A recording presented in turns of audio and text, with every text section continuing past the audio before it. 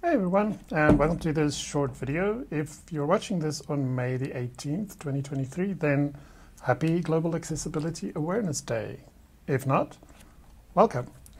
So we're going to have a look at using the different tools and browsers that I've mentioned in the article for testing, now specifically in this case, color contrast. So this page has some specific problems. And we're not going to test everything in Firefox. This is the browser that's open currently, so that we can have a look at how we do this in different browsers. Let's start off with this link.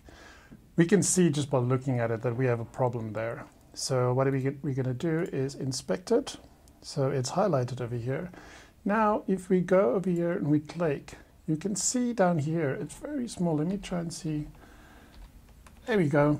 So here you can see that it does not meet WCAG standards for accessible text, and it's calculated against that background. So what we can do is let's bump it up. Now it's going to go to a different color. So what we can do is let's just pick another color. Oh, it jumped way over there. Let's pick this and see what it thinks about that. Now we're passing. We're barely passing, but we're passing. So, this is one way in Firefox how you can check that. Let's refresh the page. Another way you can do it, and this is not going to inspect one specific element, but if you click the Accessibility Inspector, over here is check for issues. Currently it's set to none, but what you can do is select contrast. And now it's going to call out exactly the elements that doesn't pass contrast, and you can see it here on the right hand side as well. This one gets pretty close. This one is far off. Okay, so that's Firefox. Let's move on to Chromium. So this specifically is Arc, but it's Chromium, so it has the familiar Chrome DevTools. Same page. So what we can do here is if we select this text over here, now it's highlighted, we can see the color. When we click, here we can see our contrast ratio is off. And if we expand that, we can now see that at AA level, we're at 3, and at AAA, there's 4.5 is what we need. We need 3 and 4, we have 1.22. So what we can do, either use one of the other color models, but we don't need to do that. This is just going to change the opacity. What we want is a color that's above the line. So if you move it above the line, now we have a color that passes. So that's how you can check this in Chrome.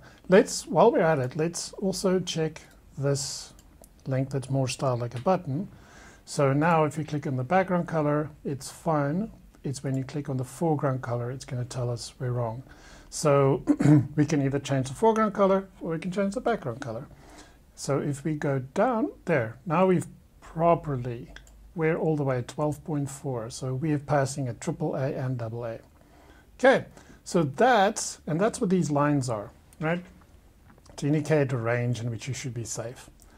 Okay, so that is using the Chrome DevTools. Now, let's jump over to Safari.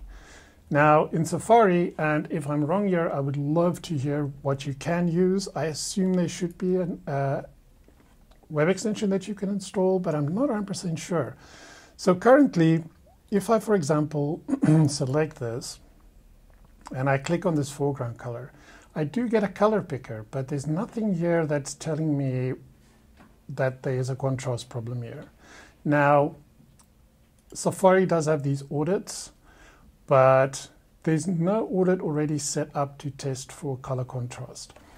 We'll solve that in a later video, but for this one, what we're going to do is we're going to pull in our trusty color contrast analyzer. So this is the one from the Paciello group that I've mentioned in the article. And so now what we're going to do is we're going to grab this picker, and now we're going to choose our background color.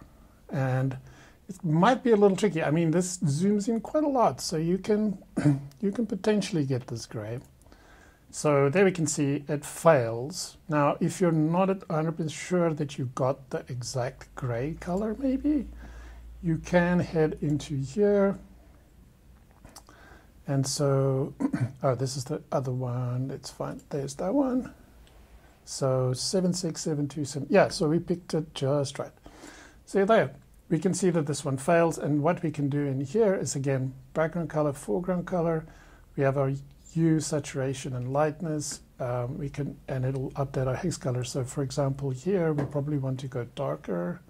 No, that's not going to work. Darker is that way. And depending on how far you want to go, there you've passed, so you can copy this value, and then when you update it here, and then everything will be hunky-dory. So now that passes in terms of contrast. Okay, so jumping back to Chromium, what if you're in Figma? Well, as mentioned, Figma has a plugin, and here's the one that I mentioned in the article called Color Contrast. How this works, I'm going to close this out once again. So you click on this, it has plugins, you can see color contrast over there. Here's another plugin that I've used in the past called Just Contrast. But if you run this, it's going to open this up, and now it's showing us, okay, normal text, large text, everything passes. So how do I know, how do I test this? Well, you just select everything. So there you go. Now you can see, oh no, if for large text we're okay, but for normal text we're failing, AA and AAA. So you can make adjustments here and apply the changes. Or alternatively, we can try out here and then say, okay, so there's that. And now we're passing at 6.27. We're passing both AA and AAA. Okay, but there's another tool called PenPot, and it's an open source tool that is like Figma. The one thing that they don't have yet is plugins, and so they don't have a natural way here yet to test color contrast, from what I know. Again, if you know PenPot better than me, which doesn't take a lot, please let me know if there is a way. But again, we can bring back our trusty color contrast analyzer and grab this guy, grab this one, and we actually know that this is pure black, and we can see that it's failing. And again, we can boost our lightness, for example, until it passes, and we can just use that color, or we can play around with that, for example. So we want to change the foreground color here to that, and then maybe we want to play around with the idea of being in the purple hues, roughly there, choosing something a little more like that, and then just to be sure, whoops, let's copy this color back, bring this one back, put it in, and yeah, we still pass. So we can use this more lighter, very, very, very light, like almost a light lavender on top of this, and it looks a bit nicer than just the pure white, but we're still passing on color contrast. So yeah, and we can of course use this like we did in Safari. So everywhere that you can possibly need to test color contrast, there are tools to help you. Whether it's in the design phase, whether it's when you're developing in the browser, you always have some tools at hand to help you ensure that your color contrast is always good. I hope you found this useful, and that you find even more information helpful, and that you help us and help everybody on the web make a web that's accessible to all. Until the next one.